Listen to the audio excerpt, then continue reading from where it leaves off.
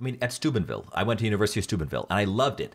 And Steubenville, we were educated to kind of debate Protestants, right? It was the big schism was between Catholics and Protestants. The new atheism hadn't hit yet, so we weren't even addressing theistic apologetics at that point. So this was the main focus. So Protestants come in, and there were many Protestants who would put on their church signs Catholic, right? Not many, but a few, and it confuses Catholics. They go there and they just mean, oh, we're universal too, right? Or we're the authentic Catholics. We put Catholic up there. So there was this defense. You call yourselves Catholic, but you're really not. And many of us, as students there, had that mindset. So when we as Byzantine Catholics came in, and the seminary was 45 minutes away. So the seminary one time came to Steubenville, and we took over a normal mass spot and had a divine liturgy at that spot with 300 students that were just going to mass. We had a divine liturgy. And so then we said afterwards, I was still a student, but the priest says, this is probably very different for most of you. I'm going to have a Q&A in this classroom. And this one guy came in just heated.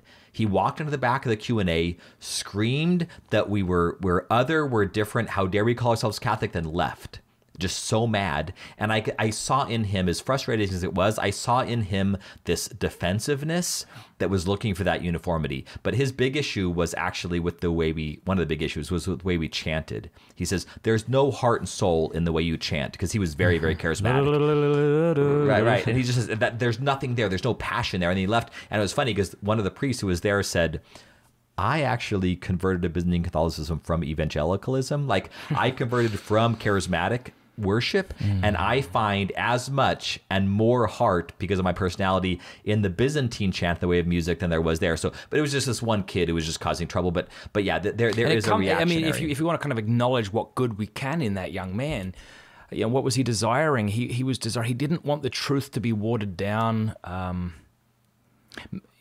mean, we're all very passionate when we're young, and and I'm even of the case, not to get to something else, but with the Pachamama.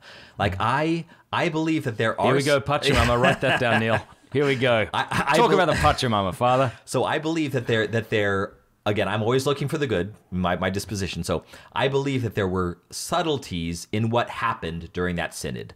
I believe there were subtleties we need to understand. I would not have been the guy to go grab the Pachamama and throw it in the Tiber. But you probably wouldn't have been the guy who bowed down before I would have been an observer to say we need to give it more time, and I need the truth to reveal itself. But I am so glad somebody did. I'm so glad someone grabbed it and then threw it in, because I'm saying I'm glad that passion is still there. Yeah. We as a church need to say we can't do this and not expect a strong reaction. I would have been the type, let me give this a few days. Let me really find the answers here before I react. But I'm so glad the church needs to know that Catholics are going to react to something that looks like an idol, even if it's not. Exactly. No. If it looks like it, you're going to get passionate Catholics who are going to go throw that, burn it. There's a venerable tradition. So I loved the fact that it happened, even though it wouldn't have been me. And I think that's one of those things with the subtleties we need to understand, is that I like the passion. I like the Orthodox screaming and yelling at us, because it is holding us accountable. It's making us answer their questions.